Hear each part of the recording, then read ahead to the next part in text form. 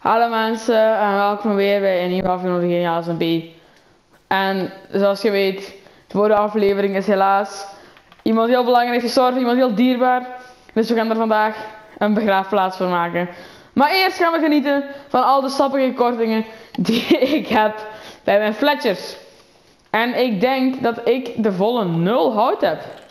Dus we gaan nog even, ik heb nog maar 32 minuten hier op de villages. We gaan heel snel een harde bomen grind sessie doen. Dat we weer veel hout hebben die we kunnen verkopen. Maar eerst ga ik mijn Featherfalling 4 boekje. Ik heb er even een nieuwe kist gemaakt, want ik heb zoveel goede items. Dus het begint te overvloeien. Mijn Featherfalling 4 op mijn boot zetten. Boom, boom. 19 levels, maar het is het zeker waard. Wat er staat er vandaag nog op de planning buiten een graf maken en geld verdienen? Wel, ik zou de nethertunnel willen gaan afmaken samen met Maarten. Want er is nog heel veel kwarts dat moet verzameld worden. Dus dat ga ik zeker doen. We hebben heel veel stacks hout verzameld. Meer dan genoeg voor een volledige trade sessie met de fletchers. Dus daar gaan we ook voor. En ik heb nu pas beseft toen ik die boom aan het hakken was. Ik heb vorige aflevering gezegd. Heel chaotische aflevering. Dat heb ik ook al 5 keer gezegd. Dat ik boekjes ging kopen bij Maarten van efficiëntie 4. Voor op mijn stoute pickaxe en voor op mijn world core voor pickaxe. Ja, dat was ik toen vergeten omdat ik eigenlijk ook niet echt tijd had. Oh, dat moet ik nog opruimen. Dat ik niet echt tijd had, maar ik zal dat deze aflevering 100% doen. Ik ga 2 stacks hout van onder zetten. Die ga ik terug meenemen naar mijn houtkist. En nu kan ik de rest allemaal lekker gaan verkopen. En natuurlijk ga ik dat filmen, want dit is het meest satisfyingste om te zien. Dat zei ik al sinds ik die fletchers heb. Oh, blijkbaar kan ik je niet blijven maken. Vooral mijn stoute pickaxe kan wel een hele hoop levels gebruiken. En mijn bankrekening kan ook wel een hele hoop levels gebruiken. Emerald bedoel ik. Voilà. Ik ga hier staan, want dan kan ik misschien zo al de XP op het einde pas pakken. Zo, dat is echt zo satisfying. We hebben meer stokken nodig. Oh, ik heb gewoon gratis stokken gegeven. Oh, dat was letterlijk alles. Tada! De pig is niet eens te goed gement. Het is eigenlijk maar half gement geweest, maar dat maakt niet echt uit. Dat komt waarschijnlijk omdat mijn armor ook zoveel heeft opgeslurpt. Het is wel nu helemaal gezond. Weet je wat, ik heb nu toch 2 stacks van 4 in mijn inventory. Ik ga die wel meepakken. Deze blijven hier voor te trainen. En nu ga ik het graf maken van de mending villager. Ik heb alle materialen om de mending villager te gaan begraven. Maar ik weet nog niet echt waar. Ik denk hier. Dan kan ik misschien een paar berryboetjes naast hem zetten. Hier, dat is wel mooi. Langs de rivier. Langs zijn vorige huis. Dit is een mooi graf. Even een beetje coarse dirt. Zo maak ik altijd een grafsteen. Nog altijd niet veranderd. Dan zo hier. Licht. Hier ligt. Maar stop me zo'n rare spatie erin. Hoe ga ik zo weer zo... Maar, nu zat er gewoon hier licht. Oh, mijn serie. Hier licht. Boom, boom. Wacht, eentje ligt omhoog. Oh nee, maar die gaat er niet, hè. Hier licht. Mending. Mending mens. Gestorven aan vuurwerk. Vanaf nu is ook vuurwerk verboden in Tiaga Town. En mag alleen maar worden gebruikt in noodsituaties. Dus als je bij een elite heel snel weg moet. Dus vanaf je over die brug bent, is hier vuurwerk verboden. Ik weet het, maar het is het minste. Het is eigenlijk wel het minste wat je kan doen voor mijn arme mending villager. Nu ga ik naar de nethertunnel kijken om te zien hoeveel kwarts we nog nodig hebben. En of Maarten genoeg heeft gehad aan al dat blauwe hout. Waar heeft hij dus altijd puikwerk geleverd.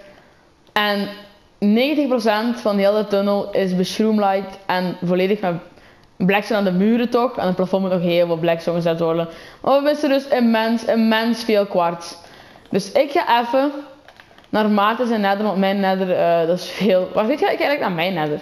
Ik ga naar boven en ik ga naar mijn nether en ik ga heel veel kwarts verzamelen.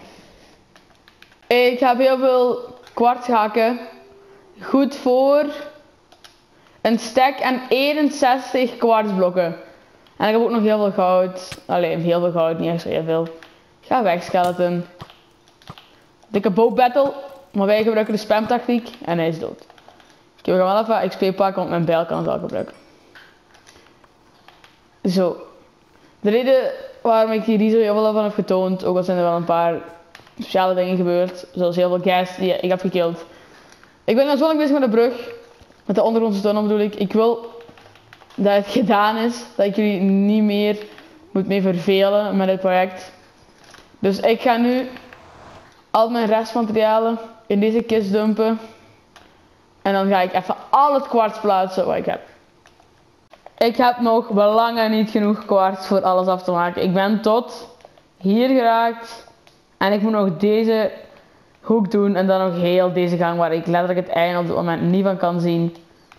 Zo lang is deze gang. Dus dat is nog wel heel veel kwarts. Ik weet dat er bij mij nog veel meer kwarts ligt.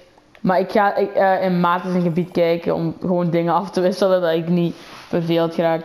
De tweede kwarts mine sessie is eindelijk gedaan. Oh, kijk, Maarten en ik hier gaan. We zijn precies dronken peuters in de botsauto's. Echt waar. Dit is alleen maar goed voor de ene kant naar de andere kant te gaan. Maar voor echt te goed te navigeren is dat echt niet goed. Oké, voordat ik de big reveal doe van hoeveel kwarts ik heb verzameld, ga ik eerst al mijn goede stuff in die andere kist steken. Ik hoop dat Maarten niet al mijn goud eruit heeft gestolen. Dat zou wel spijtig zijn. Kijk hem daar gaan. Wat een vet bullet.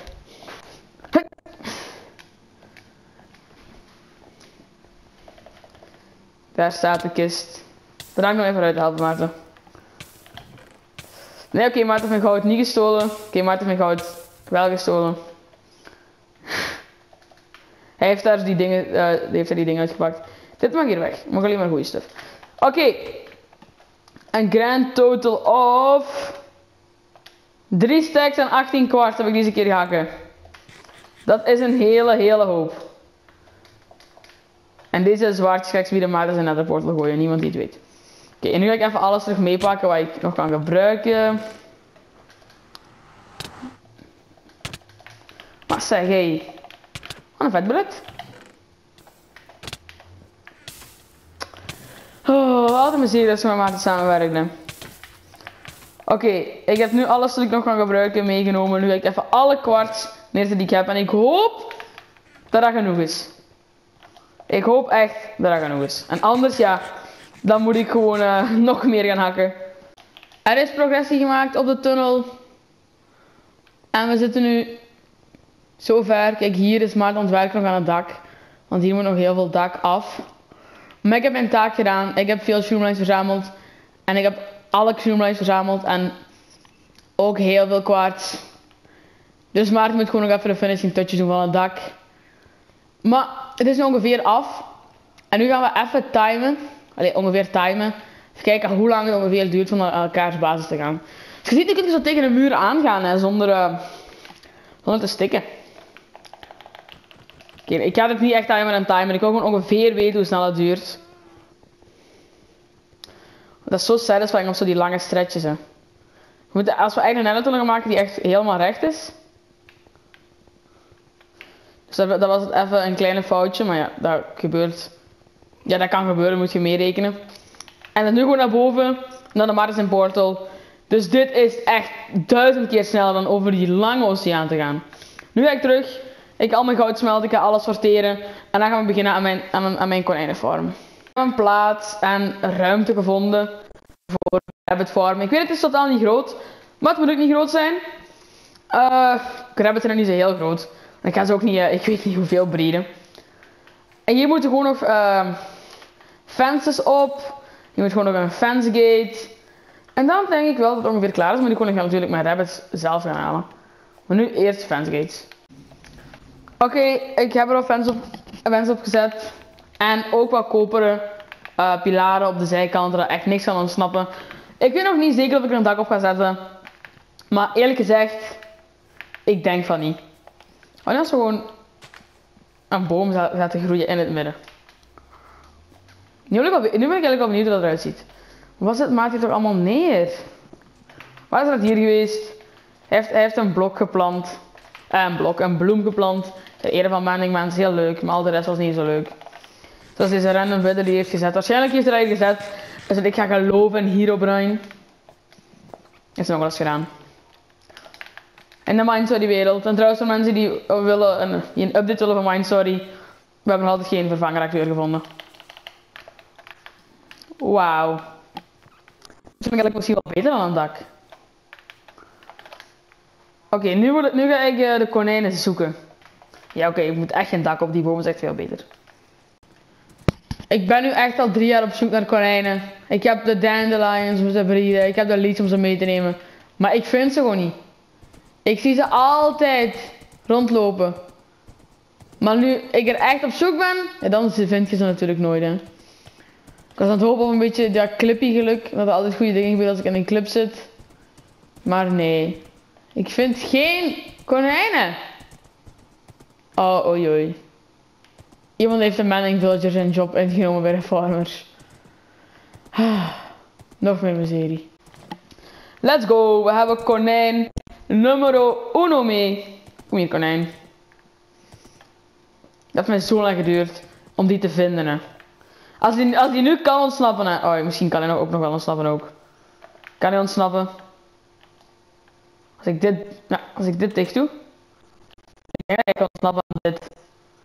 Ik kan nog vastbinden totdat ik hier 2 poortjes kan zetten. Want ik vertrouw voor geen haar. Ik ga even iets testen. Hè. Als ik er 2 poortjes zet, kan je dan nog altijd ontsnappen. Blablabla. Waarom heb ik letterlijk geen poortjes meer? Oké. Poortje. Voilà. En zoals je ziet, ook een beetje koper, want ik ben even een kleine cave binnen gegaan en dat was het eerste wat ik zag. Kan hij nu ontsnappen? Nee, ik kan niet ontsnappen! Hoera! Ik moet wel oppassen met de poortjes. Oké, wij gaan jou heel snel een vriendje of vriendinnetje hebben. Eindelijk! Het tweede konijn! Ik heb er echt 20 minuten naar gezocht, hè. Gezoekt. Oh jee, daar gaan ze mij nog heel veel op mij uitlachen. Ik heb er 20 minuten naar gezocht, hè. En nu is het die andere konijn te ontsnappen. Kom hier! Dankjewel. Voor mijn agressie, maar ik zit hier zo lang aan te zoeken, hè. Gewoon voor 2 konijnen, hè. Echt waar. Vieze beesten. Kom hier. En ik ga er nog zoveel van breeden. Dat kan gewoon leuk zijn. Dit is gewoon zo'n originele vorm, hè. Ik wil wild te zijn. Wauw! Het eerste babykonijn. Het is echt niet normaal hoe wild ze zijn. Kom snel, kom ontsnappen. Oh, er is al een konijn ontsnapt. Echt waar. Waarom heb ik ooit deze vorm gemaakt? Kom hier. Ik zeg wel hoe helder dit is. Als ik dit altijd moet gaan doen. Wacht, kan ik niet gewoon zo doen? Kom. Kom naar binnen. Nu is er weer een andere konijn ontsnappen. Nee! Nee! Doe het me echt niet aan, hè. Ik kan fysiek gewoon niet meer konijnen gaan zoeken. Waarom heb ik ooit deze konijnen voor gemaakt? Kom hier. Ik zet ze gewoon vast. Hier is een babykonijn. Ik heb eigenlijk maar 2 nodig. Mijn eerste konijn kan ik niet zoveel uit. Als ik er 2 heb is het al goed. Kom hier man, vieze konijn. Oh, ik dacht dat hij van de lead was afgebroken. De konijnen zijn zo hysterisch, hè. Stop maar naar buiten te lopen en loop naar binnen. Dank u. Nee, die kant op.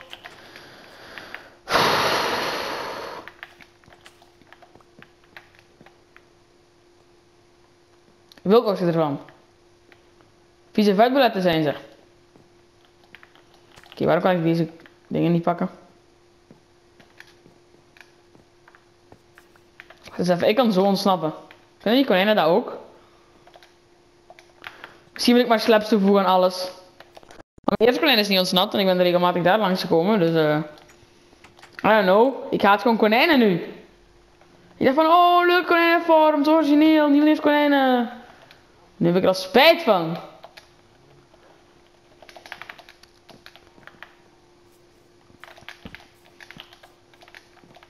Oei oei. Dus we vinden ze een manier om te ontsnappen met die slap. Maar...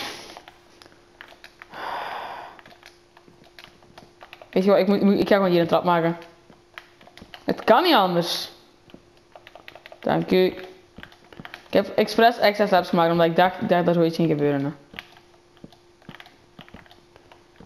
Oh, maar hoe ga ik deze ooit breeden? Het andere konijn is daar, kan ik ook nog naar binnen brengen. Want als ik deze breed, dan gaan die zo ontsnappen. Hè. Is genoeg. Stop! Misschien moet ik zo een tweede laag security erbij zetten. Echt waar. Zo'n hel. Wacht, volgen ze als je dandelions vast hebt? Of breeden ze dan alleen maar? Nee, ze volgen nu ook echt. Oké, dat is misschien wel de safety measure. Gewoon dandelions vasthouden. En dan kunnen ze niet ontsnappen. Oké, wat er nu op de planning staat is het eerste officiële gebruik van de nethertunnel. Want Maarten heeft de nethertunnel helemaal afgemaakt. En we gaan al onze aanbod meenemen. Al onze boekjes. En we gaan 3 efficiëntie 5 boekjes bij hem kopen.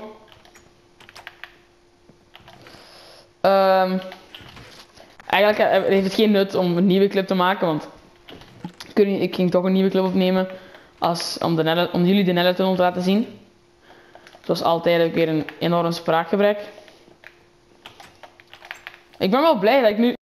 Dit is de echte eerste keer dat we de nethertunnel echt gebruiken voor wat is gemaakt. En niet gewoon voor de lol omdat we daar aan het werken zijn.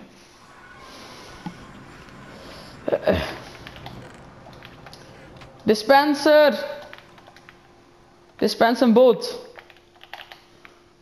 Kijk, zoals je ziet, het is overal blackstone, overal shroomlights, overal kwarts die ik met heel veel plezier en heel veel zweet en heel veel XP heb gehakken. En hier is Maarten een blackstone blok vergeten, dus het is eigenlijk nog niet helemaal af. Maar er is 1 blok gemist. En dit moet ook nog blackstone worden of zoiets.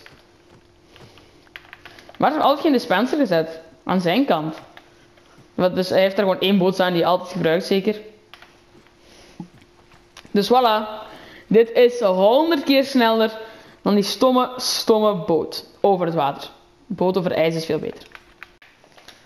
Oké, ik ben terug met de boekjes. Eerst op mijn World Carver pickaxe. We zijn die 5. En nu, oh wacht. Ik denk dat het minder kost om de boekjes eerst samen te doen. Oké, nee, ik denk het niet. Ah nee, eigenlijk wel. Domme Enderman, ga weg. Dus voilà, nu hebben we efficiëntie 5 op beide pickaxen. Eindelijk. Ik wist eigenlijk nu pas, ik heb mijn farms al een hele tijd niet gedaan. Dat ik zo lang net aan bezig geweest en zo lang met andere dingen ben geweest. Die zijn al allemaal volgroeid. Dus let's get right to it. Voilà. Alles dat ik kan verkopen heb ik mee buiten de tarwe, want ik wil nog wel wat tarwe houden voor de koeien. Moet ik ook nog regelmatig breeden. Dus ja, we gaan naar de farmers. En trouwens, ik weet nog niet of ik dat heb getoond, maar Maarten heeft ook een bloemetje geplaatst. Voor de mending mens. Weet je, ik dacht daarom echt zo'n kerkhof te maken van al mijn dode villagers. Maar ten eerste dat zou veel te groot zijn en ten tweede dan zou ik niet echt denken aan de belangrijke villagers zoals mending mens. Dus hij krijgt een simpel graf, want hij was ook simpel. Misschien kan ik ook nog misschien iets kleins rond doen, een klein hekje of zo. Dat een nieuwe mending villager zeker weet dat hij zijn job wordt geapprecieerd. En nu ik hier kan verkopen, kan ik ook meteen gaan kijken. Wat is deze librarian? Piercing. Misschien had ik had misschien gehoopt op een lucky mending. Oké. Ik toon jullie alle villager trading, want villager trading is gewoon te satisfying. Allee, als jullie dat vinden, dat villager trading niet leuk is om te kijken, zeg het dan gewoon. Maar ik kijk heel erg naar Luke de Notable als jullie die kennen. En die doet heel veel villager trading. En ik vind dat gewoon zo satisfying om naar te kijken. Hè. Leven deze villagers nog? Want eigenlijk, ik kan nooit kijken naar deze villagers. Oké, ze leven nog allemaal. Wat ik ook nog ga doen is, ik denk dat het tijd wordt om een echte sugarcane farm te maken. Niet zo één. Maar ik heb daar zo een groot stuk dingen. Zo'n groot stuk zand. Ik denk dat ik er overal sugarcane ga zetten. Dus, vaarwel. Kust, sugarcane lijn. Maar je zult moeten verwijderd worden. Sowieso gaat de nieuwe sugarcane farm mij minder opleveren dan deze farm. Dat is gewoon echt een gigantische farm. Maar het gaat gewoon veel mooier zijn. Het zal er veel beter bij passen. Dus helaas, maar het is voor het betere. Oké, ik heb al de loopgraafjes voor het water gemaakt. En het ziet er eigenlijk al een gigantische sugarcane farm uit. En mijn kust ziet er ook nu veel cleaner uit. Nu alle sugarcane eindelijk weg is en wordt verplaatst. En ik denk eigenlijk dat deze misschien nog wel groter gaat zijn. Van totale sugarcane dan mijn vorige. En dat zegt veel, want mijn kust sugarcane farm was enorm. En wat ik ook zat te denken, ik denk dat ik slabs ga doen. Over al deze dingen. Zo van die waterlogged slabs. Zoals ik ook met mijn beetroot farm heb gedaan. Ik denk dat dan heb ik nog altijd zo de spruce hout dingen. Ook in sugarcane farm. Oké, al het water zit erin. En ik ga nu kijken of die farm groter is dan mijn vorige farm. Ik heb al mijn sugarcane mee. Maar ik heb gewoon de hoeveelheid van mijn vorige farm als eerste. Oh, wacht. Dit moet ook natuurlijk zand worden. Hè. Ik ga links opzetten. Oké. Ik denk eerlijk gezegd wel dat deze wel groter gaat zijn dan mijn vorige farm. Oh nee! Ik heb echt een fout gemaakt in de design. Hier moeten 2 dingen zand.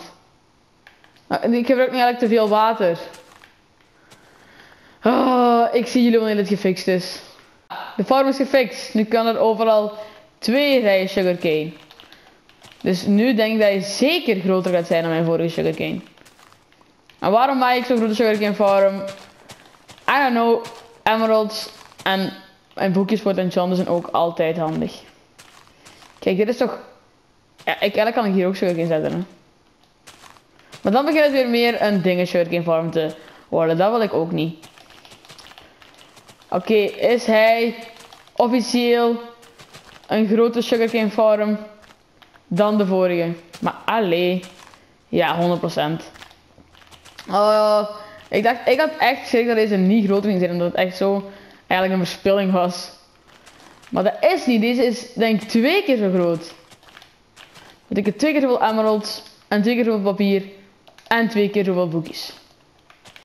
Ik weet het. Mijn inventory is een zootje. Ik ga het wel nog allemaal sorteren.